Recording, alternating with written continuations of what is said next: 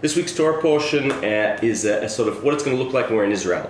The form of governance, conquering the land, Kohanites, Leviites, so on and so forth.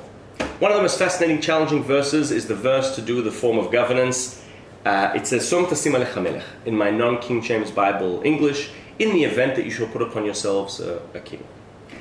Half the commentators throughout Jewish history say the wording here implies that God's saying this is a recommendation. This is even just, if you want to do this, do this. It's a freebie if you want to have a king, meaning this system of governance, this balagan in the land of Israel, I'm going to leave to you, to the Jewish people. The other half of the commentators say no.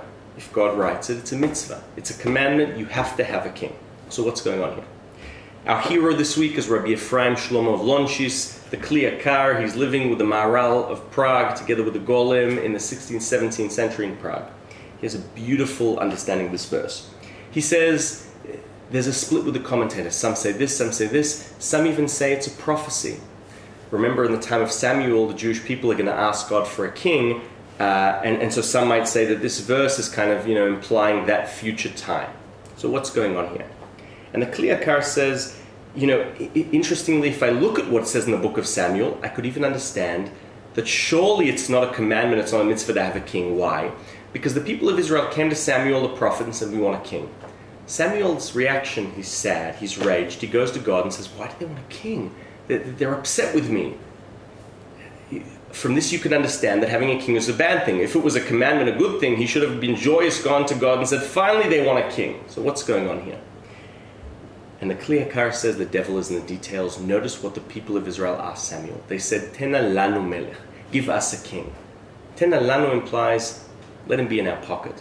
Kli Yakar says it's like rabbis we see today in communities, where communities, they want rabbis, Tena lanu rabbis. They want rabbis to be in their pocket. They pay the rabbi's salary so that the rabbi will give them the paskin the way they want. He'll give them nice droshes in the synagogue that tell them exactly what they want to hear, and the rabbi needs to know his place. It's beneath the community. They don't want a rabbi, they don't want a king who is above them. And this is why God says to Samuel, they want a king, give them a king. But tell them, Sima alehem melech. My kind of king, the king you need to have, is not a king that's in your pocket, it's a king that is above you. Sima alenu. And that is it's a world apart, this difference, because the Israelites want a king that's in their pocket, and God says the king you need is a king that is above you. Why? So that you learn how to fear the king.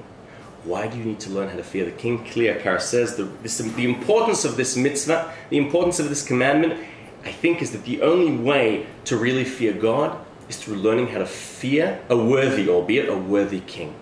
And this is a beautiful interpretation. It reminds me of the only beautiful interpretation I know of the Rav Kook about the Song of Songs. Song of Songs, is it Judaism's most erotic, greatest erotic piece of literature describing the erotic relationship between man and woman? Or is it, as the sages teach us, the love and passion, describing this loving, passionate relationship between God and the people of Israel? And the Rav Kook tells us it's both. How is it both? Because Song of Songs teaches us that the only way to truly learn how to passionately love God is through passionately loving your husband or wife. When a person truly passionately loves their other, this is the only way they can learn to love God, and I think that's what the Kli Yakar is saying here. Just like there is love of God, there's also fear of God, and the only way we can get fear of God is through fearing the right kind of king, and that's what this mitzvah is about. Thoughts on Shoftim. Shabbat Shalom.